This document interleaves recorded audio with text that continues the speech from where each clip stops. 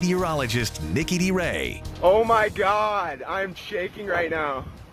Yeah, you're looking at video out of Chippewa County, Wisconsin, where the National Weather Service confirms this tornado touchdown last night.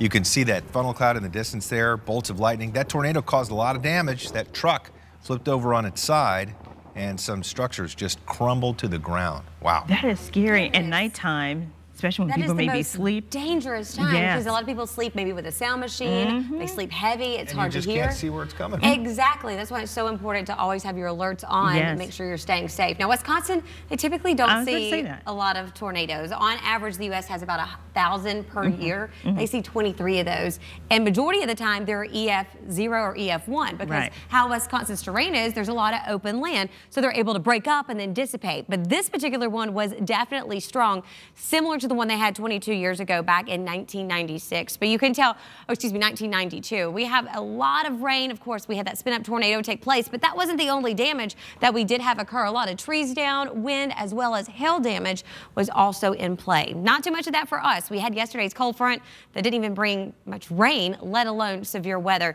but it did drop our temperatures. We are starting out in the 40s, 50s, and a few 60s. It's significantly cooler than yesterday morning, but before you head out, layer properly because it is going to warm up quite quickly the moment the sun comes up, which is going to take place at 6:59 this morning. By 10, you're already at 72. 2 o'clock, 82 degrees, followed by a high of 85. I'll have all those details plus the warmer day tomorrow coming up.